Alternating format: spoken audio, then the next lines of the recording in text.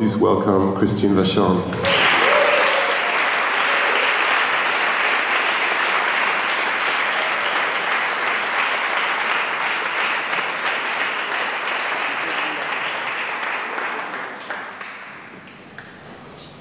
Hello. So you forgot Carol. I forgot Carol.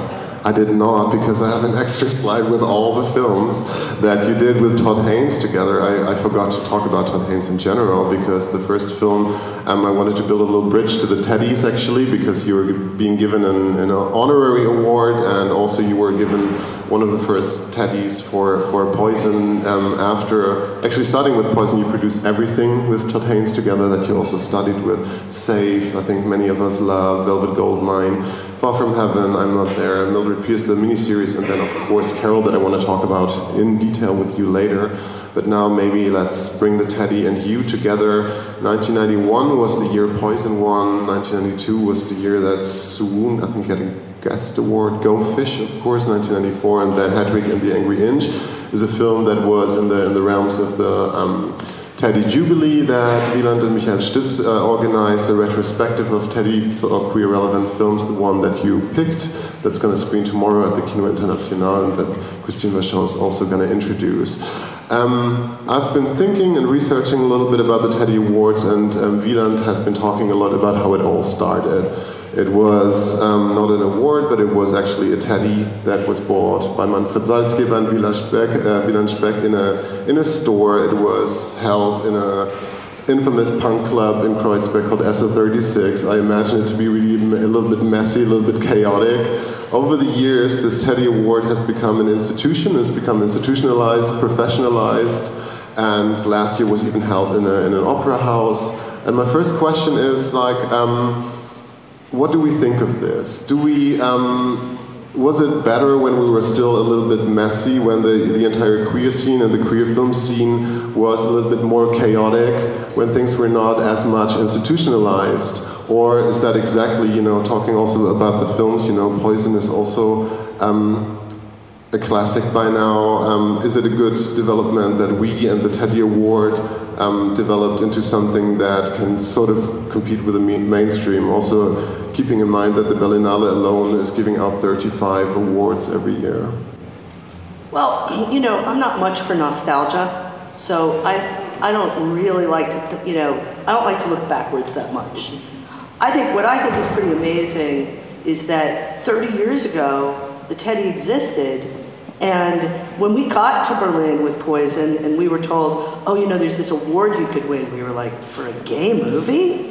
Like in a film festival that isn't known as a gay film festival. That felt really revolutionary at the time, and that was extraordinary. So, I don't know, look, I live in New York City, where it's become like a pastime to talk about how much better everything used to be. So, I'm not really interested in that, because I think it's pretty, I think we're doing some pretty awesome things right now. Maybe you can tell us a little bit about the impact. You just said it. There was a big surprise that there was even a gay award, something that, maybe other generations now being used to a multitude of queer film festivals around the world are just like taken for granted. Was there actually an impact, I wonder, like looking back, but also, looking at Hedwig is not so much looking back. Does winning a Teddy actually mean, and you're one of the, or even the queer film producer, although you don't like that title too much, does that have an impact apart from the queer bubble that we are all making films in? I think so. I think it has it definitely has a distinction, and part of its distinction is that it's an award in a festival that has a lot of cultural currency. Do you, if we look at the Teddy, you just said it's something special about the Berlinale. We don't have an extra queer film festival, but it's part of all sections. It's called, sort of like the Teddy is kind of like queering the Berlinale in the sense that it could be a children's film, it could be from the Forum, it could be from the Panorama. Is there? Would you say there's a difference? Is that sort of like a better or worse solution to like having a queer festival where only queer people meet in that sense, or? God, I don't know. I don't know. I mean, it's funny. Our movie Goat, which is playing here, that shows tonight, that takes place in a fraternity with Nick Jonas and Ben Schnetzer. One person said to me, well, it's too bad you don't have a film competing for the Teddies this year. The other person, which was Marcus Hu, by the way, said, are you kidding? Goat's the gayest movie here. So it is kind of interesting how I think it was kind of easy in 1991 and 1992 to say, like, that's a queer movie because it's so clear. The storyline, the subject matter, etc., have to set themselves apart. Now it's not so easy. Is it just about the director? Is it about the story? Is it about its provenance? It's really, I think it's kind of hard to say. Talking about labels, in one of your books, I think it was Shooting to Kill, you start with, well, I had in mind, like, how would I introduce you? And I came up with this great term, Queen of Queer Cinema. Then on page 5 you say, but I also get called Queen of the Queer Cinema all the time, and I hate it. So maybe you can tell us a little bit about the labeling that you like and the labeling that you don't like for yourself. Well, okay, I recommend to everybody, don't write a book in 1998. Because in 2016, people will quote it at you. And you'll be like, what? So, okay. Look, I think at that time, I was reacting to, to the box that I was being put in, and I was trying to make movies. I've always made movies that I love, and I've always made movies that I'm passionate about. That's all that Killer has ever done. And some of them are very queer, and some of them are not. Some of them, I would say, are, and a queer audience might say they aren't. I am who I am. I follow my own sensibility. At the time, I think I was probably chafing a little bit against the idea that I was only supposed to make one kind of film. And that there was actually pressure, there has been pressure from the queer community from the moment I started making films that was often not positive. I mean, in the early 90s, when we were dealing with the AIDS crisis, there was a lot of pressure on anybody making any kind of queer content. There was this whole notion of positive imaging. And if you made a film that was considered not positive, which Poison was not considered particularly positive, but Swoon was really considered not positive. Then, that was, people, I got, luckily there wasn't email then, or I would have gotten hate email, but I got a lot of hate mail, from people from my so-called community saying, you're letting us down, you're doing everyone a disservice. So I was probably responding to a lot of that when I said, now I'm happy to be the queen of anything.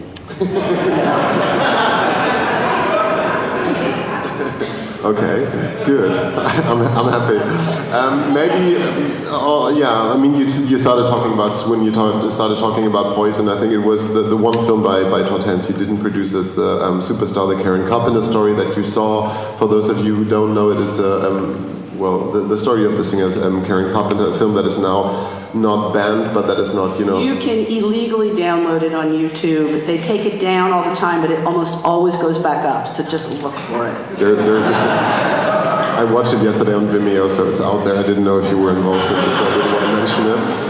Okay, good, you can all watch it. It's funny and amazing, and instead of actors, it has Barbie dolls and tells the story. And you saw that and said, well, that's a kind of, I think you used the words like fresh and original cinema that you wanted to make, and then you made a film, Poison, that is basically 3 films that are connected with each other, and then you made Swoon, which is, you just said it, about, it's the same story that Hitchcock used for Rope in a way. It's about these 2 killers who were lovers, and that Vito Russo in The Celluloid Closet, of course, put under the bad gay label, of course, that's I think where the voices come from. Like for such a long time there was only negative representation, and it was the entire debate was just about how are we represented, why are we the evil lesbians who have to die, why are we the killers, and all of a sudden there's Tom Kalin. Right, but that also supposes that there's one gay positive image for everybody. I mean, and obviously that's not true either. I remember when Longtime Companion came out. Now I look at that movie and I have to say I really admire it, and I find it incredibly moving. When it came out, I didn't feel like it spoke to me. I thought it was about a bunch of like older, rich, gay men, and I was like, that's supposed to be our positive image? That has nothing to do with me, you know? So, and that was a movie that was very praised at the time. It's like, all right, this is showing, you know, what, we're showing the straight community that we're just like them. So those were the battles that were happening then. You know, it was marginalizing a lot of people in the queer community who weren't white, who weren't rich, you know, who weren't male. And that was, you know, I didn't want to make those movies. I wanted to make kind of fucked up movies. How was the response when you presented Poison? Were you there for the presentation of Poison and Swoon back then in Berlin? Here in Berlin? Yeah. Absolutely. Can you tell us a little bit about how that was? So I'm supposed to remember 1991. Talking about nostalgia, I'm curious, you know. I think, you know, look, Berlin was my first international film festival. We'd come straight from Sundance, where we won the Grand Jury Prize. And just as an aside, Poison was my first film. We won the Grand Jury Prize at Sundance. I was like, how hard can this be? I've brought about 40 movies to Sundance, and I've never won a damn thing again. So anyway, so we came right from Sundance to Berlin, and yeah, it was kind of, you know, it was a very extraordinary experience. It seems old hat now because I've done it a lot. But to show a movie to people from a lot of different cultures and to see their response to it, which I believe was pretty positive, if I remember correctly. Villain's nodding, so it must have been. Yeah, I think it was quite an experience. You know, it was. And then Swoon. Swoon was the movie that was really the lightning rod for the positive, not positive image, and you know, so it divided people a little bit more. Of course, here in Berlin, it divided people saying like, "Ugh, Americans," like they get so caught up in these things. We just like the story, and then other people saying, "You are really doing a disservice to your community." Maybe you can tell us a little bit about the financing of that. Wieland already talked about the different systems and the different system in Germany, that there is a finance system that you could also very much argue about. This Rosenfeld already made a comment about this in the last panel. But tell us about how you produce as a first-time producer or first-time feature producer for a then very unknown director, a threefold feature film consisting of 3 different stories shot in 3 different genres, and believe in it still. See, I wonder about the relevancy of that now, because it was so long ago that the way I financed that movie wasn't how I would do it now. I mean, at the time, there was systems of investment in film which don't really exist anymore. And, you know, a lot of the investors in Poison, frankly, have the same last name as the director. But now we're, you know, such a different, you know, now it's about cast, it's about foreign sales, it's about really understanding as a filmmaker what your film's worth is in the marketplace and why. And that's really what we're grappling with every day. I look at the early 90s as like the good old days because cast wasn't so critical. We could cast who we wanted. Now it's all about cast for us. You know, for better or worse, sometimes I'm not complaining about putting, you know, somebody like Julianne Moore in Still Alice. I mean, that's a wonderful marriage of fantastic part for the perfect actress that got the best possible result, you know. But it has, you know, film financing itself has really changed for us in the States.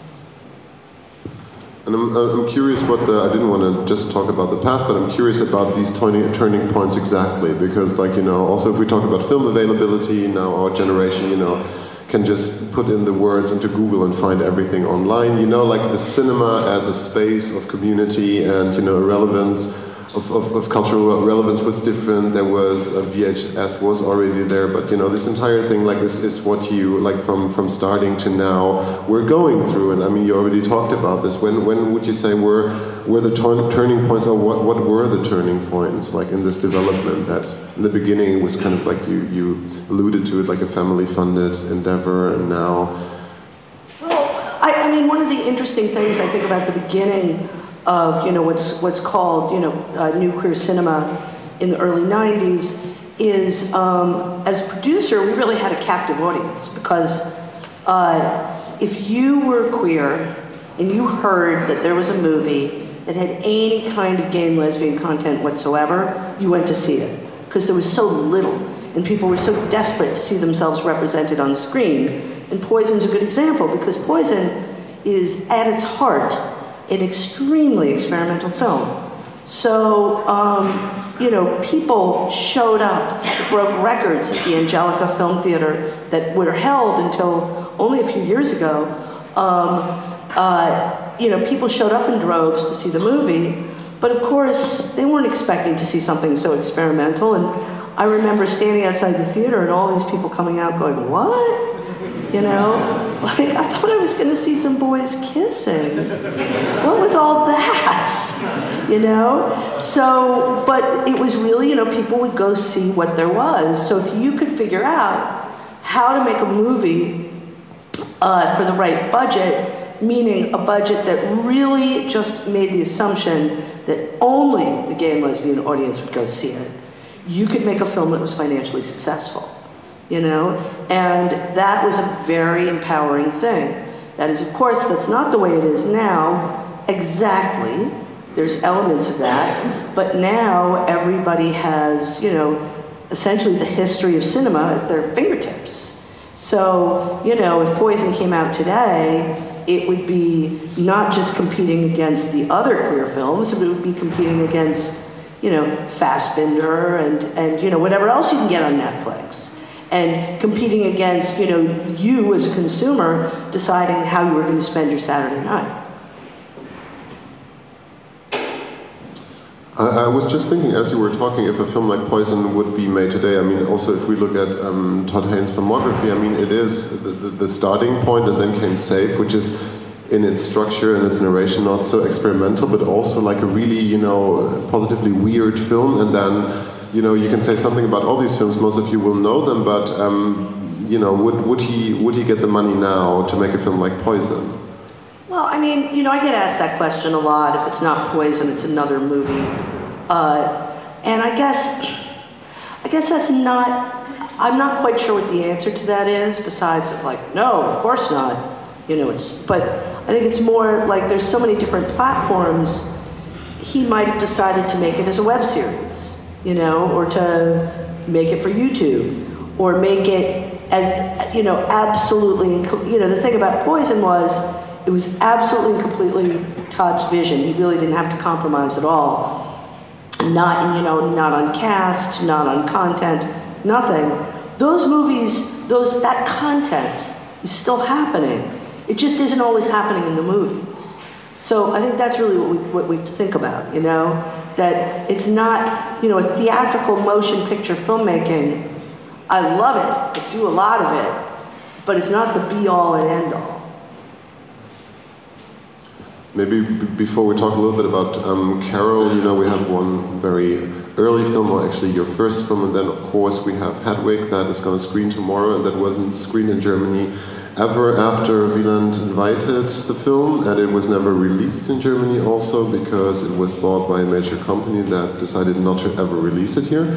And maybe you can tell us a little bit about that and why you actually picked it, because you had a carte blanche for the film that you wanted to show, and maybe you can tell us a little bit about. All right. Well, I wasn't here when Hedwig showed in at the Berlinale. I was at Sundance, and then for whatever reason, I couldn't make it here. And I was heartbroken, because can you imagine a better festival for the film?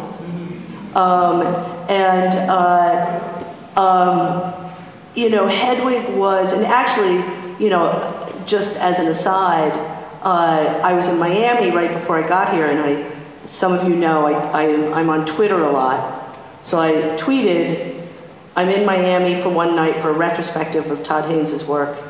And who emailed me within 2 minutes was John Cameron Mitchell.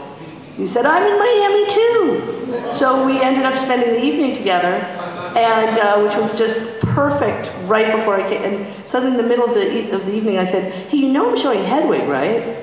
In Berlin. He's like, I do know. He's like, you missed it the last time. And it was just, you know, I mean, Hedwig is one of those, like, I don't know, I think there's been a revival of the musical on Broadway, and I went to see it. It was great to see it. I still think the movie's better, because the movie has so much more nuance, and I hope you're all planning to see it, because it is such a treat to see with an audience. And it just felt like it's kind of celebratory, and it felt like the right thing to show as part of a celebration for the Teddies. Does it just look, it was like one of the biggest films you produced so far, or was it actually also budget-wise? Because, like, you know, it's a musical, it has a lot of production values, you know, the costumes and everything. I think I made Velvet Goldmine before Hedwig, didn't I? Oh, yeah, right, yeah. I mean, I don't know, you know, I don't really clock them that way, like, that was bigger, this was less, etc. It's more like, you know, it's more about their challenges. The challenge on Hedwig was that the director was in hair and makeup for 3 hours every day. You know, so that was a challenge, and the actors were all like, where's my director? And I was like, that's him, there he is, you know. And so that was tough, and I think it was one of those things with Hedwig that we, if we were a little bit more experienced, we would have thought it was just too crazy to try and make it, you know, with John directing, but of course, who else could have directed it, and who else could have played Hedwig?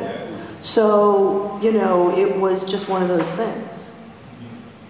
So it's tomorrow at 8 at the Kino International, which I also find a really good place because it's in East Berlin, and Hedwig is also divided by not only the wrong sex but also the wrong side of the wall. And now, finally, maybe we can talk about Carol before you join in, and maybe you already have some questions, and then let's do it afterwards. It seems like I've not seen these Carol posters. These are alternative Carol posters from IndieWire. Do you approve of them? I'm not sure. Kate's not on that one at all, right? No, it's only... Okay, all right. They sort of work together in a funny way, right? It's like Kate's looking at her. It's true, yeah. Then she's kind of at the bottom. I don't know. Okay. From all the films you produce, it's the one with the most nominations or wins. Like, if we can trust the IMDb, it has 181 nominations so far, won 47 awards so far. Was nominated for 9 BAFTAs, but also, like, got none. Is nominated for 6 Oscar nominations, for 6. And will get none.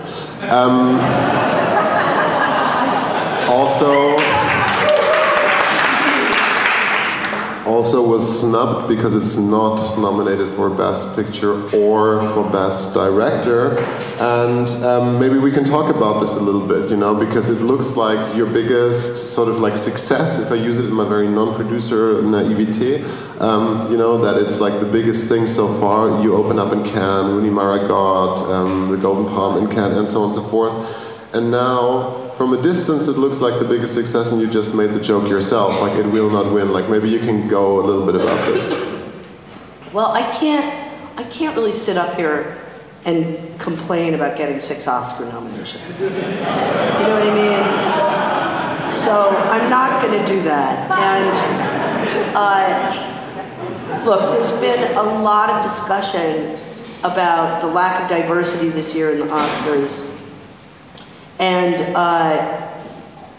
you know, this discussion kind of started in some ways back at Cannes when there was, you know, all the information started to come out specifically about women, how few movies they directed, and when we got to Cannes, it was the year of the woman.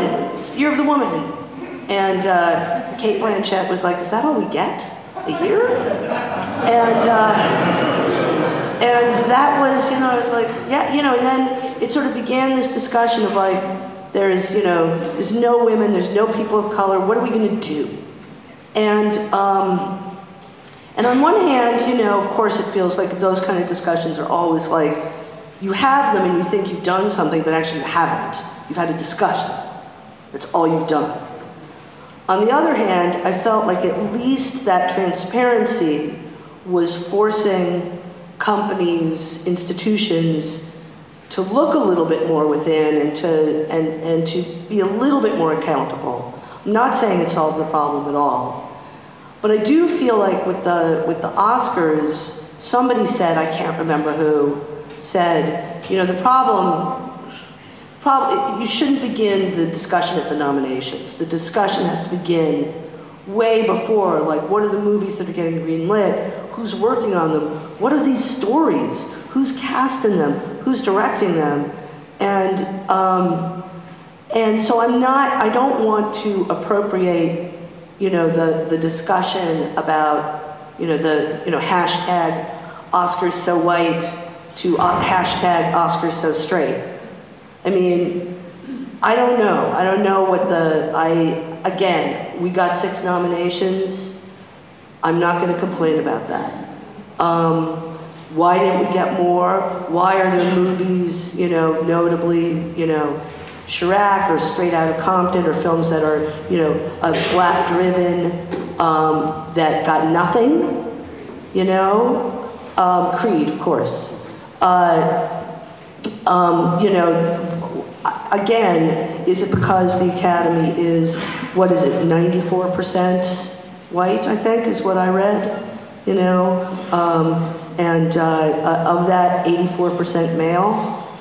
You know, again, you know, I do feel like the head, you know, Cheryl Boone Isaacs is really, she's trying to figure out how to make the Academy look more like the people who are actually working on the movies.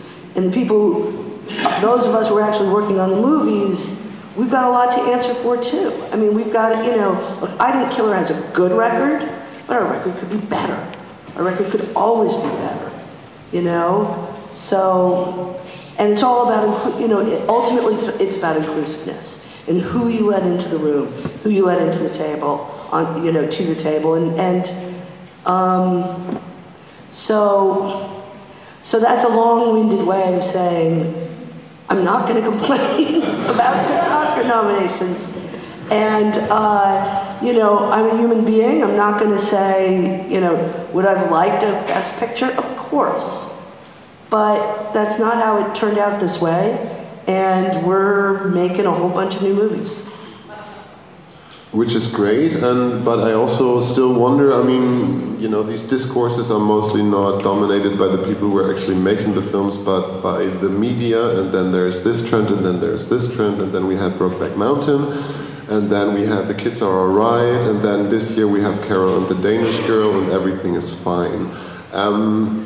Do you still think, from a producer's point of view, that this is a very sort of important development considering the last, say, 20 years, that it was easier to market female-driven stories, that it was actually, that it is easier to not just have a niche and a limited release for a film like Poison, but to get Carol into more cinemas, to have more international sales, and that this actually is progress, or is there something that I'm not seeing?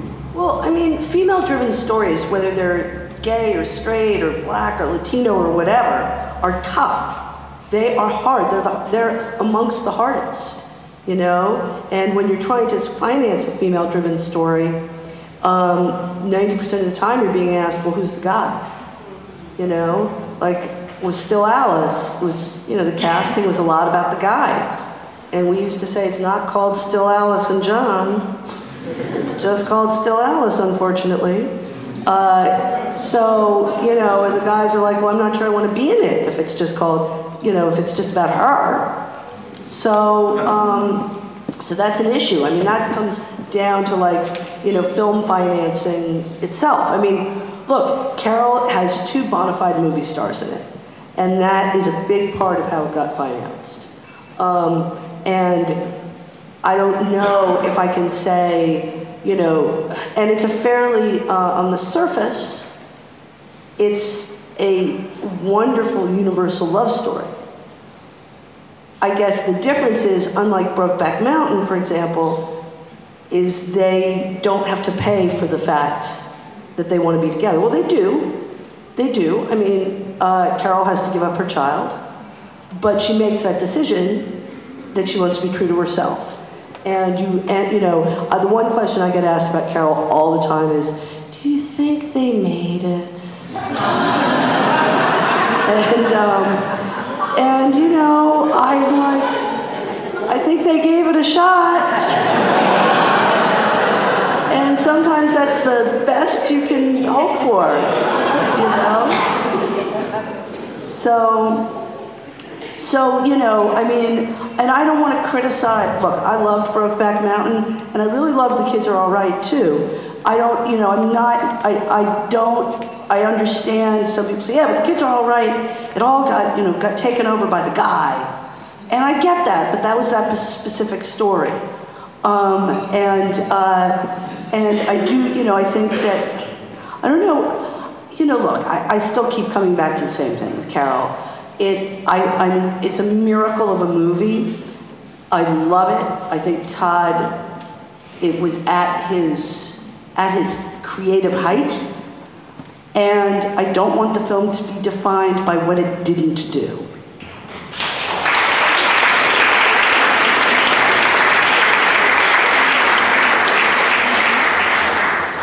A little run through the work of Christine is sort of like concluded with Carol here. I want to open it up now. I'm sure you want to use the opportunity to ask a couple of questions yourself. We had sort of like opened it up, I hope, with the films that we were showing. Liz Rosenfeld is waiting again.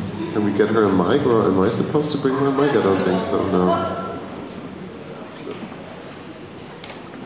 Sorry, I know I spoke earlier, but I had to take this opportunity because Ms. Vachon, I have to say, as a filmmaker who has, really, I'm a fan, to be honest. Todd Haynes is somebody who many of fellow queer filmmakers have followed their, you know, whole lives and has seen as a huge inspiration, and particularly for me, what's amazing about the work you guys have done is that there seems to still be this element of experimentation that has flowed through his film work, as well as has been flowing in tandem with him becoming, I would say, moving more and more into the mainstream, let's say, right? Working with Hollywood actors, being embraced by HBO, for example. And I'm curious how that works from coming from an experimental place as a filmmaker, what that was like as a journey, I suppose, also particularly as his producer. Well, you know, I guess it was pretty organic. I mean, you know, as he started figuring out the kinds of stories he wanted to tell, and we started figuring out together how we were going to get them made. And this, you know, kind of happened at a time where cast became more critical, and then his ability to attract cast became, you know, stronger. I mean, I'm Not There is a good example because I'm Not There is wildly experimental. And Todd knew the only way he was going to get it done was to cast that level of cast, you know, like Richard Gere and Cate Blanchett and Heath Ledger. So he had a very good understanding of that, how that plays. I don't feel like there was a moment where there was some giant transition for us. Like when we worked with Julianne Moore on Safe, she was relatively unknown at the time.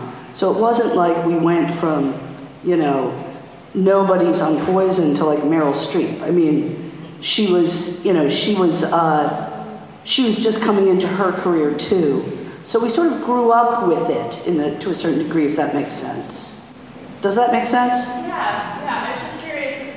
I just found it really, particularly, and I'm not there, I mean, that was a particularly impressive example of, you know, what I would consider kind of this like queer avant-garde perspective merging with a more mainstream economy of filmmaking, and just very interested in how that, you know, the hurdles of that are going towards. I mean, look, the hurdles with any Todd Haynes film, and most of our films, are the ambitions almost always, far outweigh the resources. And so it's a constant, you know, challenge to figure out how to, you know, make those meet. And, you know, I'm Not There was no exception. I mean, there was a sense on I'm Not There sometimes of like, wow, do the financiers know like how off the wall this is? But usually we try and make sure that they do know, because, you know, we all, you know, if we're not all making the same movie, there's going to be a price to pay somewhere down the line. So, but again, you know, it was shored up by the fact that we had those extraordinary actors who were willing to compromise their fees, I guess, right? Oh, they compromised those fees, yes. They did, if that's what you want to call it. Yes.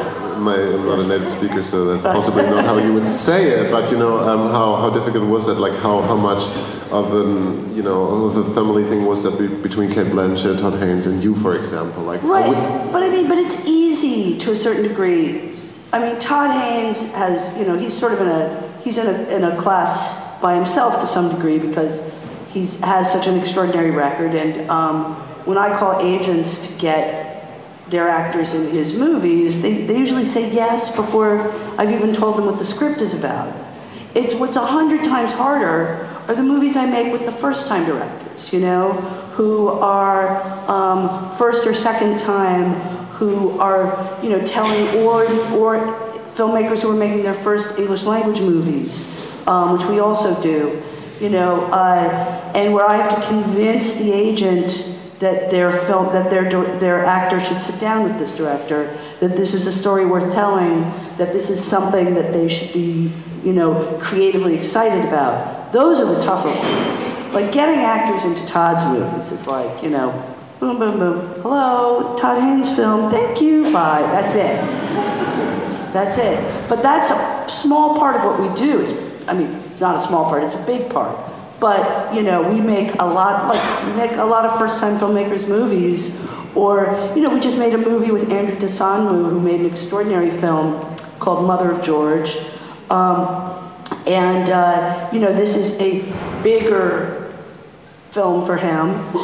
Mother of George was a, you know, true international, you know, recognized film. And I find myself explaining to every damn agent who the hell he is, when they should know, you know, because he's such a good filmmaker. That's the challenge. There's a question in the back. Yeah. Can you hear me? Yeah, I just wanted to ask about your collaboration with the writer Hilton Als. And I saw with your film Swoon, there was a credit for Hilton Als on that film. Is this true? Whoever's talking, raise your hand because I can't see you. Oh, there you are. Okay, sorry. Okay. Yes, we collaborated. Tom brought Hilton to Swoon, and that script was a true collaboration between the two of them. Hilton has, as you know, I'm sure, has written a number of books. He and I tried to, there was a film script he wrote about Orson Welles and his relationship with Billie Holiday that we experimented with, you know, trying to get to the screen that didn't work out. But, you know, as, you know, I mean, he's an extraordinary writer. So who knows? Yeah, I just also wanted to know how much of it influenced your work or not. Like, was it all, I mean, how much of it influenced you and your process, and vice versa, and how much of you influenced him? Because I know his work, and I know he's a very strong writer, as you pointed out, but what was that process like? On Swoon? Again, we're going back a long time. You know, I mean, I guess the thing was, on Swoon, everybody was very young. You know, Hilton's now, you know, a revered published author who's, you know, who writes for the New Yorker, and, you know, he's, you know, a giant in his field. 20 years ago, he was, you know, starting out and writing stuff and experimenting, as was Tom Kalin. So we were kind of all experimenting together. I guess trying to say, like it was, I can't remember who brought who into the story, because I came to it later. When I came to Swoon, Hilton and Tom had already begun their collaboration, so I don't know who invited who. Do you know what I mean? And maybe I knew at one time, but I certainly can't remember now. But what I walked into was a really interesting, invigorating collaboration between two people at the very beginning of their careers. We have time for one more question. Does anyone want to raise their hands? There is one coming down. Christine, your oeuvre is awesome. I'd like to ask you about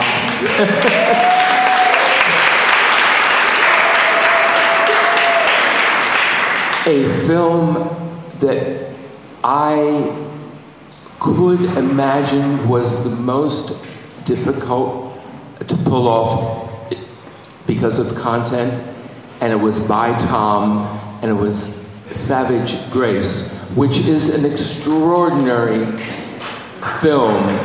And I know Tom, and I've never found an occasion to ask him, but you as the producer, I don't think there's hardly any film that I can think of that is more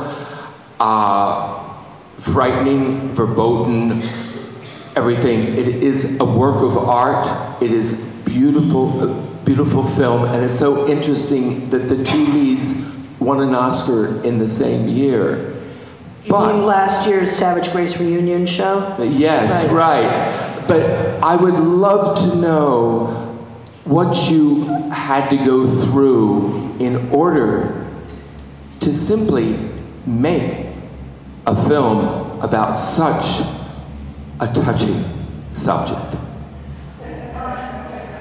You know, we optioned Savage Grace literally like, you know, the year after Swoon was made, which was a different cultural time. So we actually thought we'd be able to get it made, and it went through a lot of iterations. The script went through a lot of different versions, and it took, I think, a good 12 years to get to the screen. You know, I was finishing. I think Far From Heaven. I was finishing Far From Heaven with Julianne, and I said, I've got a script for you. And I was like, it's really tough, but you're gonna love it. And she was about to go on vacation after Far From Heaven to, you know, because it had been a long shoot. And she came back and she was like, fuck you, I do love it. You know, like you were right, but boy, this is tough. But I have to play this. So I give a lot of credit to Julie. She stuck with it. And we somehow it was one of those, sometimes with getting a movie greenlit, you feel like it couldn't happen the day before, it couldn't happen the next day, but somehow the stars aligned, somebody was, you know, ate their oatmeal that morning, or had too many cups of coffee, or somehow it all just lines up, and it was sort of like that. We had to make it at a much reduced budget than we had originally intended, but that made Tom and Howard Rodman, the screenwriter, you know, it kind of forced them to interrogate the script at every level, like every scene, you know, and I feel like it made for a stronger film ultimately. I mean, you know, we always say that to be a little bit of a Pollyanna. It was good that we lost half our budget, but it is, I think, in Savage Grace's case, and then of course, you know, the wonderful discovery of Eddie Redmayne, who, you know, lobbied like crazy to play that part, you know, and the first thing he always says to me whenever I see him at, you know, these glittering awards lunches and dinners I get to go to is, how's Tom and when can we work together again? So, you know, it's, he considers it one of the greatest creative experiences of his career, which is also really saying something. Let's see if he wins an Oscar for The Danish Girl. No, he has? No, he will. Maybe win another one in a row. He was, what was it last year? Everyone Stephen knows Hawkins. it's Leo's year. Oh yeah, true, it's Leo's year. Now we're getting into Haven't you been reading the tabloids? Leo is not queer enough, so ending with that, maybe you can just continue the conversation tomorrow at 11:30. There is a Berlinale Talent, sort of like an experimental panel. That's a new form. Christine Vachon is on it, Bruce is on it, Handel Klaus is on it, the director of Tomcat Carter, then a fantastic new filmmaker called Akwaza Adoma Owos, who made a film called Reluctantly Queer, that's in the shorts competition, and also Swedish filmmaker Sara Jordine, who made this kicky sort of like, not a reboot, but sort of like update of Jenny Livingston's Paris is Burning. They're all going to be there in a room, not in a panel situation like this, but amongst others. Come, join, and discuss. Then tomorrow night at 8, Kino International is one of the rare screenings of the wonderful Hedwig and the Angry Inch, and then also there's the chance to see the one film that Christine produced this year, Goat. That's tonight. That's tonight, and then there are repetition screenings, I think. Right? I want to thank you very much for coming, asking questions, being so patient, and thank you so much for coming, Christine Vachon.